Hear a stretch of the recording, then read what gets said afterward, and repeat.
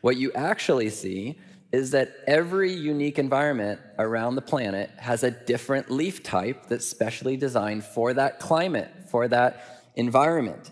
And so what I just showed you is kind of like a typical canonical leaf, but if you look in all these different environments, I've just shown a few on the screen, you'll actually see that there's a different type of leaf design for each environment. So let me just give you an example. Conifers, pine trees, any kind of needle tree has several adaptations or designs that allow it to survive in, for example, the tundra, a very harsh environment for the typical leaf.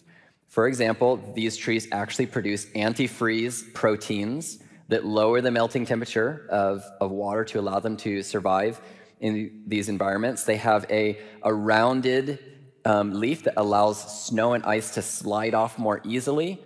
It has a waxy cuticle all the way around the leaf, so not just on the top surface, but all the way around the needle to protect it from that freeze-thaw cycle. And you could go on and on and on. And then you compare with something like an arid environment where you have pineapples, for example. Pineapples are a cam plant.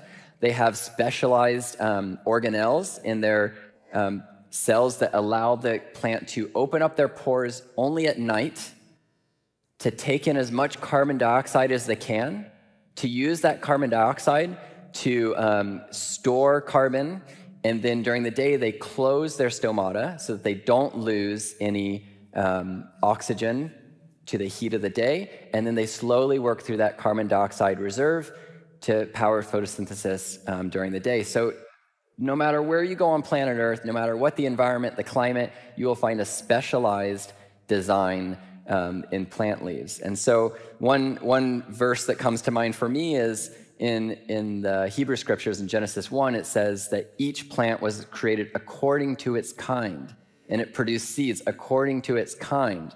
So the challenge when you're studying plants is not to say, how did plants come about? How did we end up with leaves?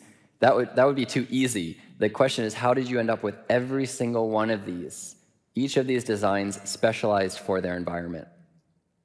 Another dimension to the design of leaves that's incredible is the fact that they're constantly sensing their environment. So if we go back to that slide where it's showing the sensitive plant, you can see in this little animation that this particular plant, when you touch the leaves, when it feels the pressure of an herbivore reaching into its branches, it will quickly close its leaves, similar to what I was saying with the solar panel being able to fold up its panels. It will close its leaves to create the illusion that there's really nothing to see here, nothing to munch on, and the herbivore will then move along to a juicier looking plant.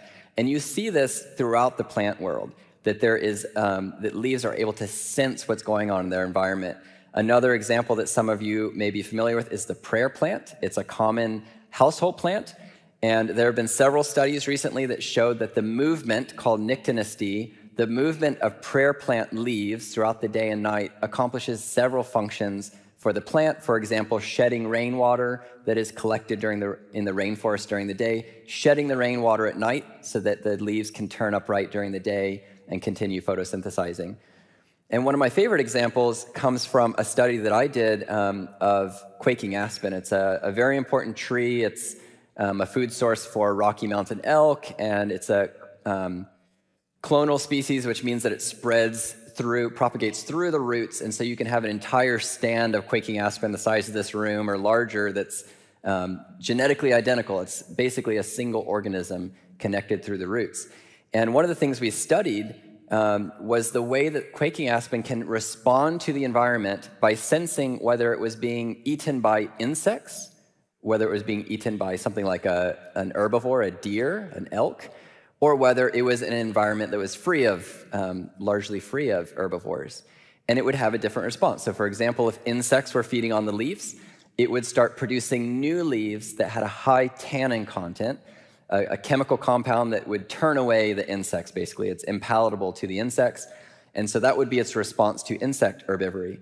If, on the other hand, the plant decided that, or could sense that it was being fed on by something like a deer, well, there's no good in producing more tannin. The deer will just chew right through that. What the plant instead will do, it'll shoot up a new leader. So if we're talking about the young trees, it'll shoot up a new leader until it gets about 6-7 feet tall, just above the browse height of a deer, and then it will branch out and start producing new leaves. So it can sense the danger and start producing leaves at a safe height.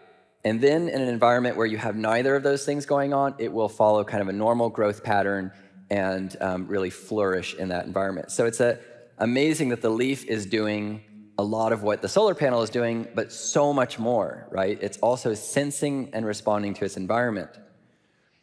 And then just a few more examples here. When I say leaves are solar panels, but also so much more, think about what else the leaf is accomplishing. So let me give you a few examples.